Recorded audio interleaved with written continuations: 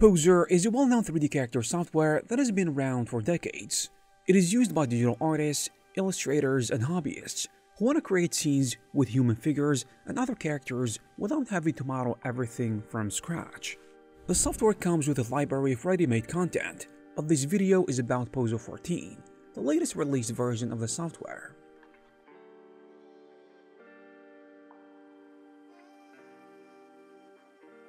You see, Poser 14 introduces some exciting tools, which can help you make the creative process easier.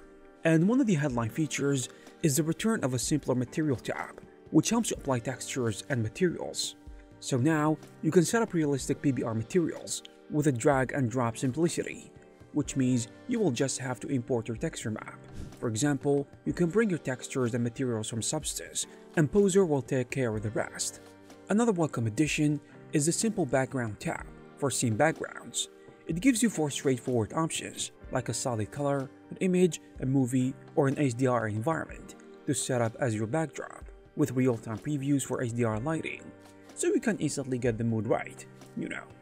Poser 14 doesn't reinvent the wheel, but I think it delivers a smooth and a more intuitive workflow, which I think longtime users will appreciate. The interface feels a bit more polished and tidier, helping you stay in the creative flow. There are also plenty of under-the-hood fixes, in addition to some quality-of-life improvements, which are carried over the previous updates. I can mention, for example, setting up scene backgrounds, which is now easier, and the material room has seen a bunch of tweaks, which makes applying and editing materials less of a hassle. Poser 14 also comes with a new default starter scene, which is good especially for beginners. So if you're new to Poser, you will be greeted with a useful setup that helps you dive in, and I think all of these little improvements can really add up and help the experience become better, especially compared to the previous versions.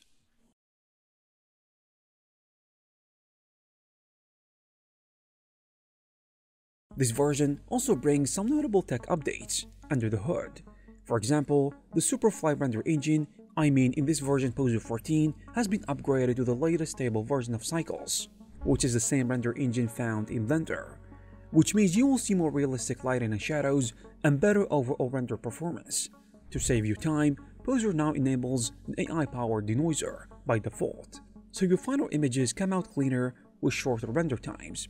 There's also a big quality of life boost for anyone who does high-quality renders.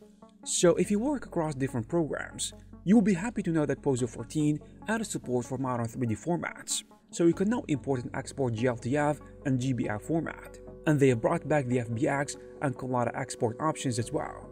This makes it easier to move your character and scenes into a game engine or maybe other 3D software. And by the way, hardware support got a bump too.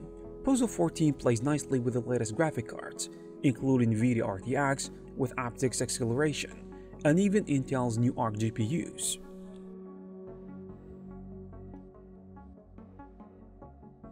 One big change in Poser 14 is actually it is now currently a Windows-only release.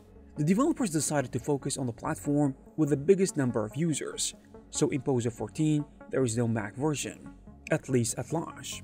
Which means Mac users or anyone relying on the old cloth simulation features will need to stick to Poser 13, at least for now.